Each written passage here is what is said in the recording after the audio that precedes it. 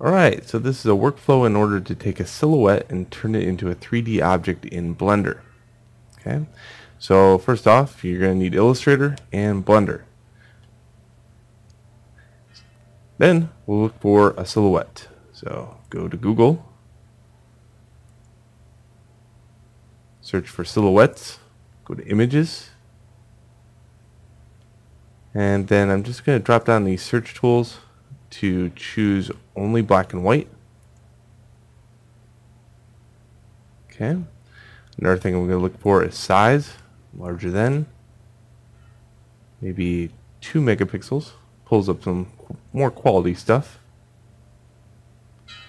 Then I need something that doesn't have a whole lot of like detail as far as that's concerned, like these real fine lines in here. Not such a good pick. You can use them, but I wouldn't suggest it if you're going to actually print it.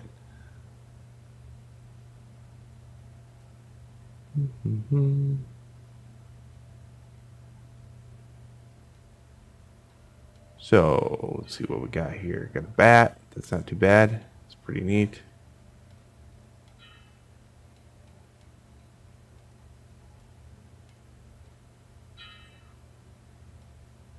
Alright, I see a gift for my daughter. Well, we'll choose this. Okay, so let's take this, view image,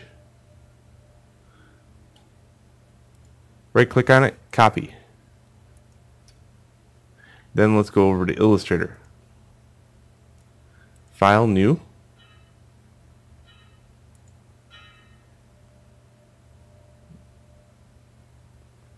Okay, doesn't matter the size of this. And edit, paste it. I'll zoom out using Alt and wheel mouse.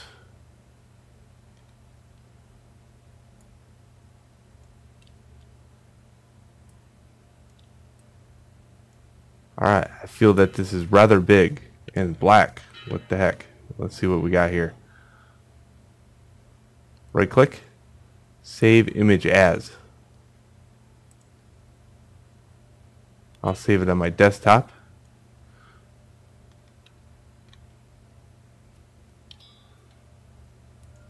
And then I'll just place it here. Now usually I don't like placing anything in Illustrator, but in this exception I'm just going to end up live tracing it anyway. There we go. There's this weird pony thing. And now holding shift, I can scale this down by touching the corner.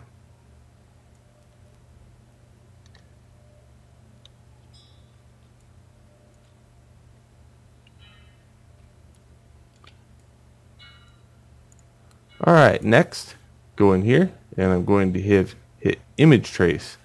Now in CS5 this is called live trace. So just hit image trace if it's CS6, live trace if it's CS5.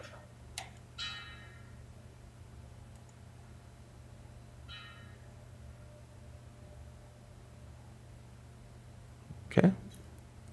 So now what we have is vector curves. We'll expand these. There we go. There's actually 2 sets of curves here. One's for black and one's for white. We're going to have to separate those. What you do is click here, then click on the object. Go Object, Ungroup. Again, click here, click back on the object, Object, Ungroup. If you can't ungroup it anymore, you did a good job. So you now should be able to grab this white area and hit Delete. So you have to get rid of all the white area. In order to see if you have it all, just go View, Show Transparency Grid. There we go. Alright, now, if you want to see the lines, go to View Outline. This is the line that we need for Blender to become polygons. Okay. Let's go back to Preview and save this out. Let's go Save As. SVG. Weird pony thing.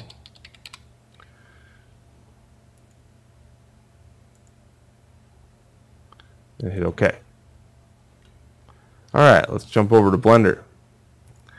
Now for Blender, I'm using a special keyboard shortcut. Been using Blender for quite some time. I always use these keyboard shortcuts because it's one of those things that they're really good for Maya.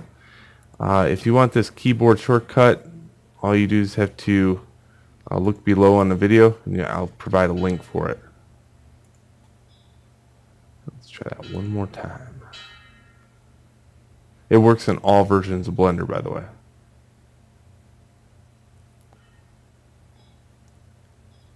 So just click here, user preferences. So I'm going to import the key configuration, and it's located on my Dropbox. But again, I'll provide a link to this file. It's a PY file.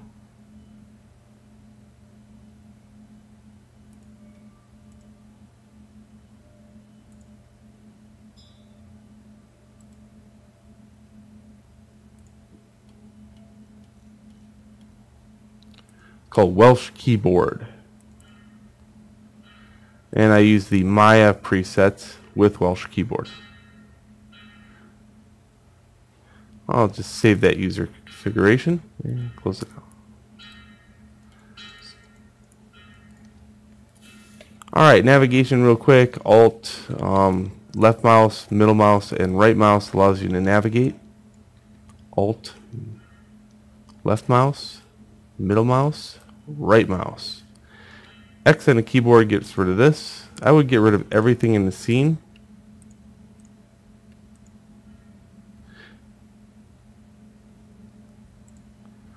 Then import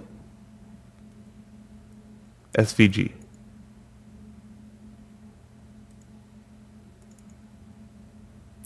It actually is in Blender. It's really small. So what you do, click and drag. Hit period on the number pad. There it is. Let's go Object, Transform, Origin to Geometry. This will take and put the pivot point right in the center of this object. This object is a vector curve. We need to convert it over to polygons. So we do this. Go Object, Convert to, and you notice it doesn't have it lit up. This is often the case. You click here, then click back on with the left mouse button, and there it is. Okay. Now let's get rid of the material, because the material being black, I can't show you the wireframe. Let's go over here, and I can just touch this, move it over. Go to the globe and destroy the material. There we go. Now what I could do is when I hit tab, I can tab over the wireframe and you can see that it's all polygons. So tab. And you can switch between, you can see object mode and edit mode down here when you hit tab. Alright, let's go to face. Click on one face and then hit L on the keyboard. Okay. Just kind of go to a side view. You can see I'm in user perspective. If you hit 5 on the number pad, things get a little easier to navigate. So 5 on the number pad is user ortho. With all the polygons selected, you can hit Control E. Then right click on the mouse. You'll get this blue arrow, and I can now pull this up. Click anywhere. Now what you have is polygons with thickness, or an extrude. Alright, so this little pony thing is very small. If you hit N on the keyboard, you can see that it's 0.1 of a millimeter. Okay. Well, in order for it to become a good 3D print, I'm just going to have to get it a little bit bigger, maybe like about 50 millimeters. So I go to Scale, I'm in object mode. The white circle right here is uniform scale. So click the white circle and drag.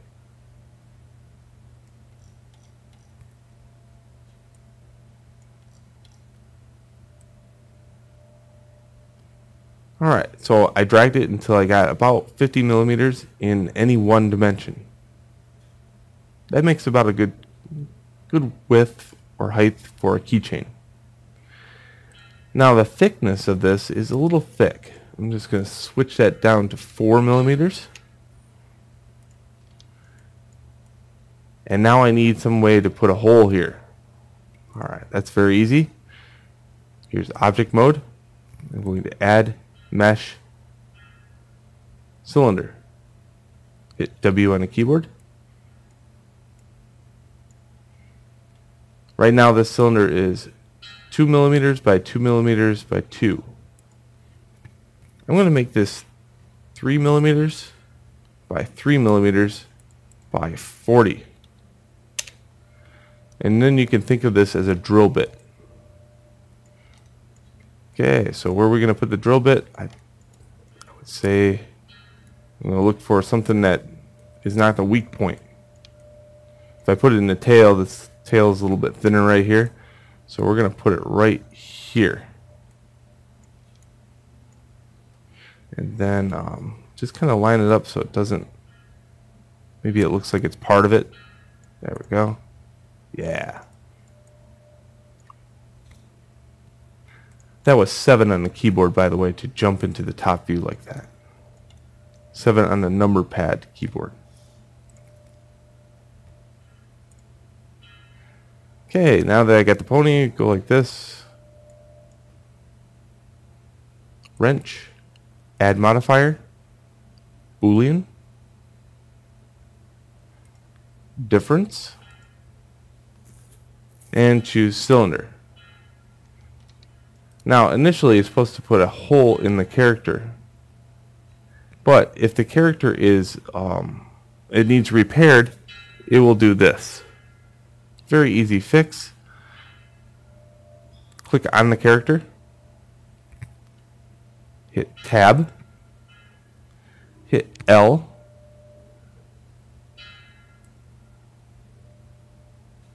Go over here to flip direction. This flips all the normals in a right direction. And when you hit Tab again, you'll see that there is kind of a slight orange going on right here. If you hit apply to the Boolean, click on the object and move it, you'll find a hole there. Booleans are super powerful, but they yield bad geometry. In 3D print, doesn't matter though.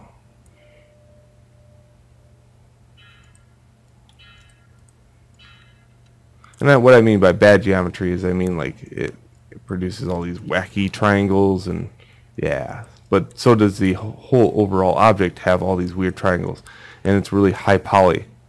Again, all it needs is a good outer surface, and then the 3D print slice technology picks it up. Alright, the next part is just exporting as a still. So export, still.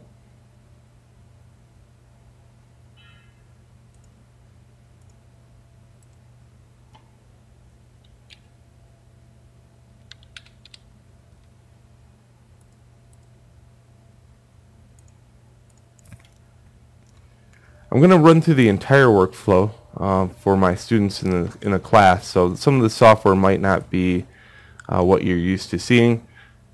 Consider this as just for a select group of students. So there is a program called NetFab. It's located in a folder on your desktop called 3D Print. I'm on a PC, but it's the same exact software.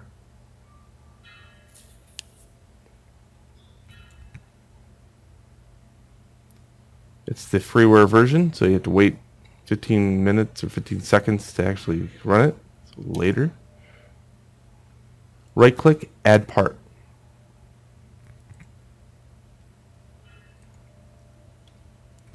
I'm going to add pony. Click on pony, turn it green, go up here and go to the plus repair, then automatic repair, and then apply repair. Then right click, export part, still. Put it right over the top of it.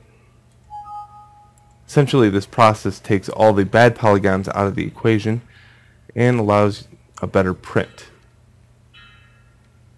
Okay, then in a folder on your desktop labeled 3D printing software, there's also a program called Slicer.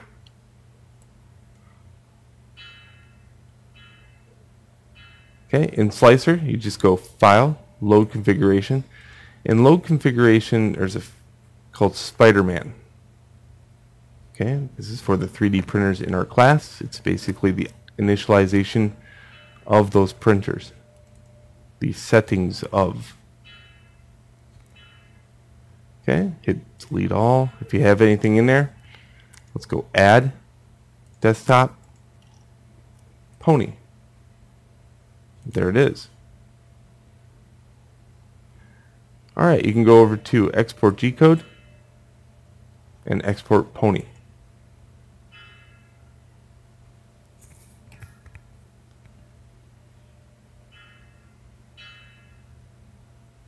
Because sometimes these are higher polygon meshes, they take a little longer to export.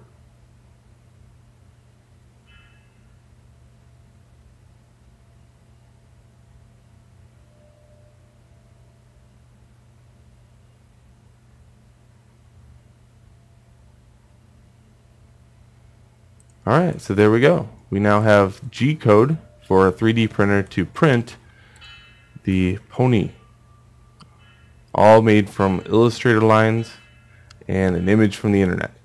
So, enjoy.